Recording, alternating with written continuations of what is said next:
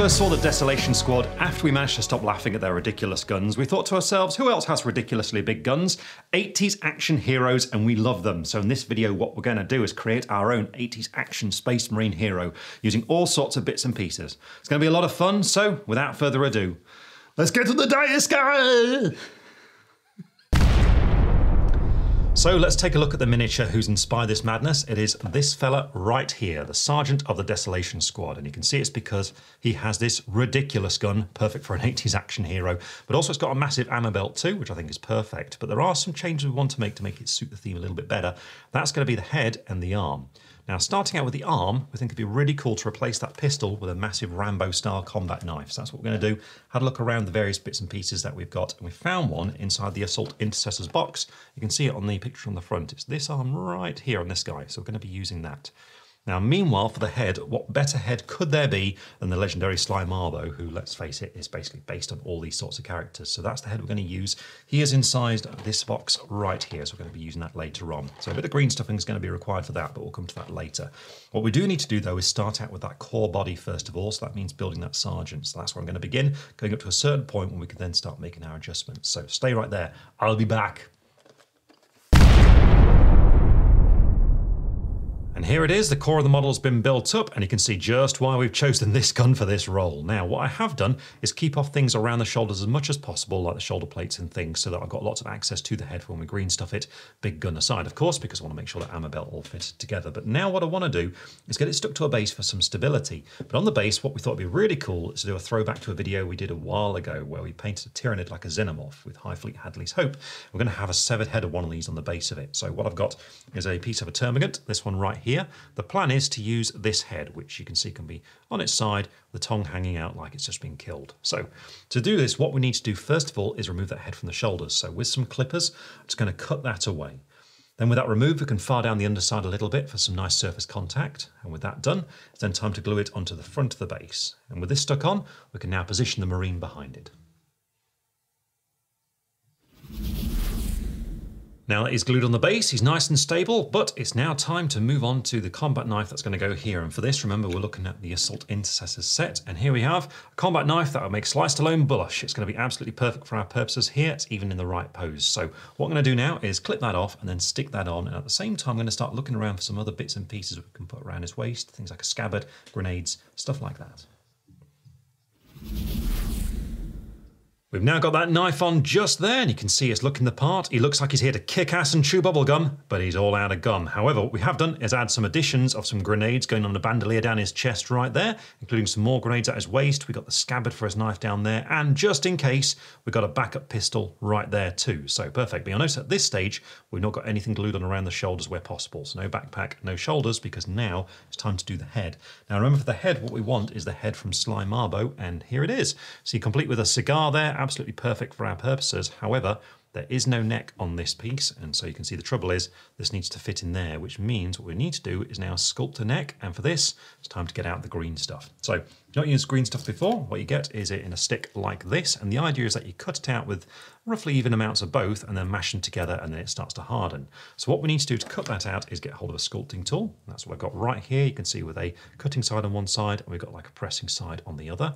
And with this, what we need to do is just cut the little bit that we need. Now, for this, I think what we're going to need is roughly around about this much, and you'll notice that what we've got here is slightly more yellow than blue, which I always recommend because this way it becomes a little bit more pliable, a little bit easier to sculpt if you have it on that side of things. But you just cut out the bit that you need, and then the next thing to do is to cut out that central part, because if you look here where the two join, that's already going to be cured, and this shows up when you're sculpting with it. So always make sure you just cut that central bit out where they're touching, and then that is waste just to be thrown away. So there we go, we've got our two pieces. So what we've got to do is start mashing them together until they turn into an even green. I've finished mixing the green stuff, so the next thing to do is just twist off roughly how much we think we're going to need, which I think is going to be around about that. It doesn't have to be exact, just loosely in that ballpark. And the idea is that we're going to start out with this to create a rough shape of the join for the head to fit on. Now the head's not going to go on just yet, we just want to work towards that at this stage. And so once you've got that little bit of green stuff, it's time to put it into the neck. So it's just a matter of getting this and just dropping it in there and then pressing it down so it starts to fit there onto the plastic. So there we go. So next thing we're going to need is a sculpting tool to start sculpting this. And a tip for this sort of thing when you're using green stuff, to stop it sticking to the tool, get hold of some E45 cream, which I've got just here. And all you got to do with this is just get a small amount of it. And then this just goes onto the tool where it's going to be encountering the green stuff. So just on there, put it around there, make sure it's not loads and loads, but just on the surface there like that. And then we're ready to go. And so for this first step, what we're aiming to do is to just start getting that loose shape on there for the head to fit onto it. So it's a matter of just pressing it down into there so it's nice and secure and starting to work our way around it. And the idea is to create that almost stepped join that's going to go behind the jaw, because if you look at the head, you can see it's a bit of a stepped sort of fit that we're looking for. And we want to make that loosely on there for it to fit nicely. So I'm just going to work it away at it like that now, and then we can move on to actually putting the head onto the neck. Here we have the neck stump there done with green stuff. I actually removed a little bit in the end because I had slightly too much in there, but you can see I've got roughly that shape and the head is going to stick on there. So the next thing we need to do is to get the head on there and then start fine-tuning the sculpt around it to help merge it all together. Now the thing is, if we just put the head on there, it's going to fall off as we're doing this. So a quick tip here for this sort of thing is to actually glue it on with a little bit of super glue. You only need a tiny amount and it dries real fast, so you have to be careful with this. But the way I like to do it is to get hold of a piece of wire like this and use it just to control how much glue is going to go on there. So I've got some super glue here, and what I'm going to do is just run some of it onto the wire. So we just get a small amount there like that, and this way it's very easy to control how much is on there, because as you can see, we don't need much at all. All we're going to do is just touch this to the areas that are going to make contact there like that, and then we can just pop this onto the neck in position. So this means it's just going to sit in here like this. It's got to twist that into place roughly there like that. Now this will dry in just a few seconds, and so what we can now do is start fine-tuning that green stuff around there using the sculpting tool once again, this time mostly using the blade side here, which again I've got some E45 cream on there just to make sure it doesn't stick.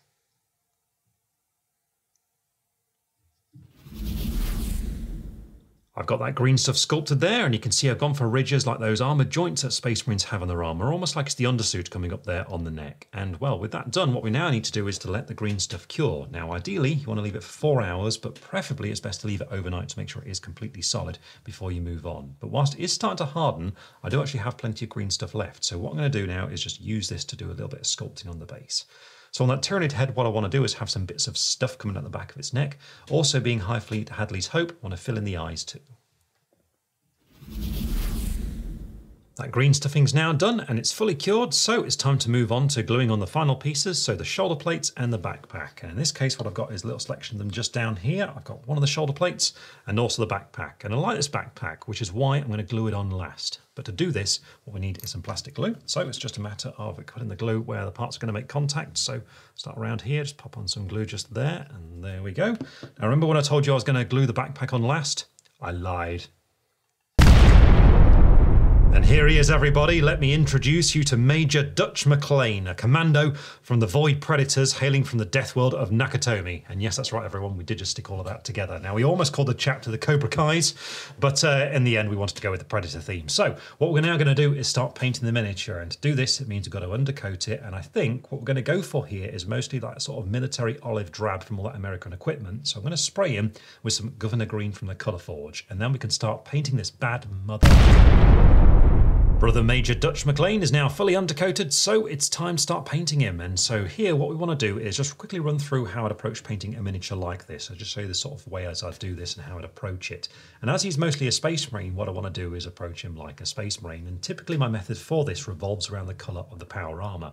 Now in this case I want to go for that US military drab, because all those action heroes, the 80s, all their gear would be this sort of colour. So that's why I want to go for that.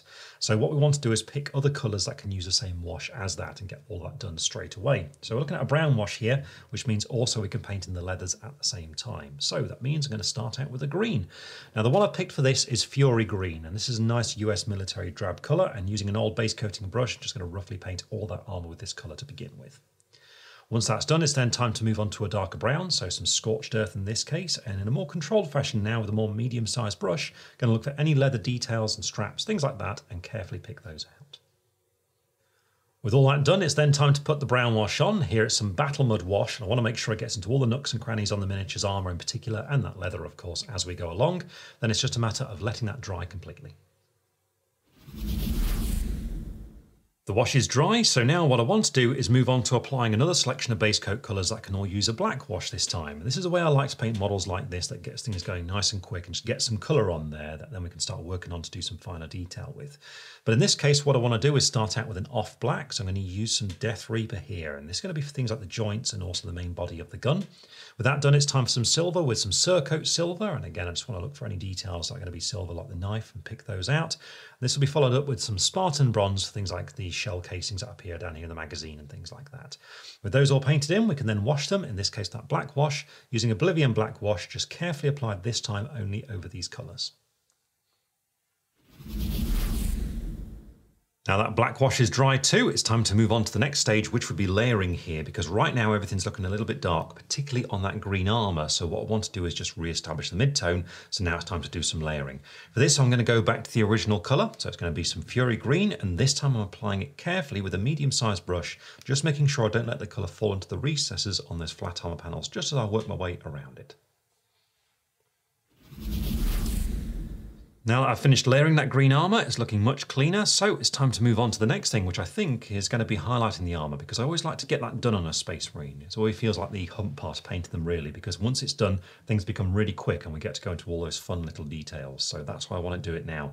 So I'm going to be starting out with some Gung Ho green here, and this is going to be the first main edge highlight. So I'm looking for all the sharp corners and edges, and using a fine brush, I just want to line along each one. Now once that's done, I'm then going to do a second edge highlight with some green beret, and this is going to be a fine highlight here. So I'm looking for the sharpest, most prominent corners and just picking those out with a little bit of this colour. Phew, there we go. All that green armour's been fully highlighted, and when it comes to Primaris Space Marine armour, there's always tons of edges and angles to get, so it does take a bit of time, but now it's done. We've passed a really big part of painting the miniature, so it's time to let off some steam and move on to some of the smaller details and highlight them in the same sort of way. Now here throughout, I'm looking for lighter colours than we used for that original base coat. So starting with the black, that means I'm going for some greys here, and again I'm looking for sharp edges and angles, just want to carefully follow along each one, picking them out. With this done, it's then time to move on to the leather, again with a lighter brown here, and I'm looking for the edges and things, so just going around the belt, that sort of thing, just looking for those corners. With this done, it's time to move on to the metallics, starting out with the silver. I want a really bright silver here, so I'm using some mithril blade, picking out things such as the cutting edge of the knife. And then we can move on to highlighting the bronze. And in this case, a bright shiny gold will do great to get a nice polished appearance, looking for again parts that are going to be catching the light.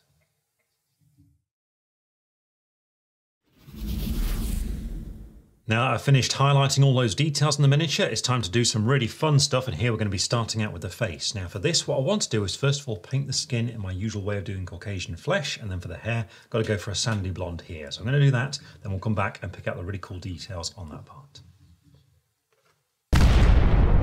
Now I've finished painting the face, we can move in for those fun details, and you can see what we've got is the bandana in there, and also there's the cigar. Now for that bandana, there is of course only one colour it can be, being the 80s.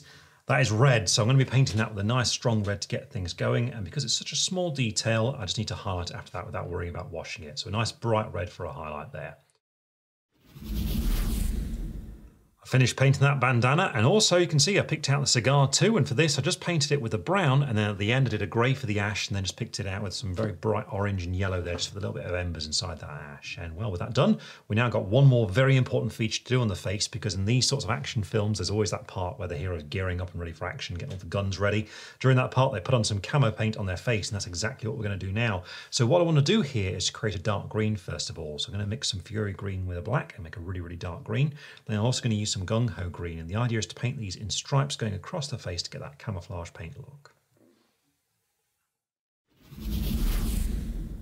With that, the face is definitely complete and he's really looking the part. So what I now want to do is just paint in a few small details here. And the first of those is going to be some white. Now the missile warheads are going to be white, but at the same time, I'm also going to paint the chest design in this colour too, because it's going to match the transfers I'm going to put on later quite nicely. Then there's a little targeting lens on the gun, and just so everyone knows that the gun is really dangerous, I'm going to put some hazard stripes on this too. Now that all those small details are painted, you can see the Brother Major is very nearly finished. We've got the hazard stripes just up here on his ridiculous gun, and also I've taken the moment just to paint in the head of the Tyranid down here, and I've painted it like a xenomorph using the scheme that we did in the Hive Fleet Hadley's Hope video, including the entrails just there, which I'm going to put some blood over later on. But before any of that, what I want to do now is apply some transfers onto the miniature. And for a bit of fun, what I've gone for is this transfer sheet just here, which is from Wargames. It's one of their World War II ones, because I'm going to use things like the Allied star on the shoulder plate and things, and some of these codes on the weapons, that sort of thing. So what I'm going to do now is apply these, and then once that's on there, what we can do is a little bit of chipping into them, just get a little bit of weathering on there. Once I've finished all the chipping, it's then time to do the base. And I think in this case, a forest floor base is going to be ideal, and then it's time to put on a bit of blood on that head of the Tyranid. For this, I'm just going to use some Nurgle's Rot.